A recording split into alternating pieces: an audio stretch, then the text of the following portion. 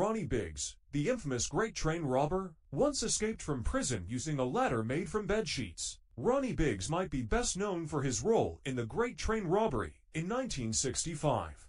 Biggs was serving a 30-year sentence for his part in the infamous heist. However, he had no intention of spending his life behind bars, so he hatched a plan to break out. One foggy night, he executed his plan and vanished into the night. Biggs spent the next 35 years on the run, living under various aliases and evading capture. He even managed to undergo plastic surgery to further disguise himself. In 2001, Biggs decided to return to the UK. He was promptly arrested and sentenced to 22 more years in prison. Biggs was finally released in 2009, a frail and elderly man. He died 3 years later at the age of 83. Subscribe us for more interesting facts.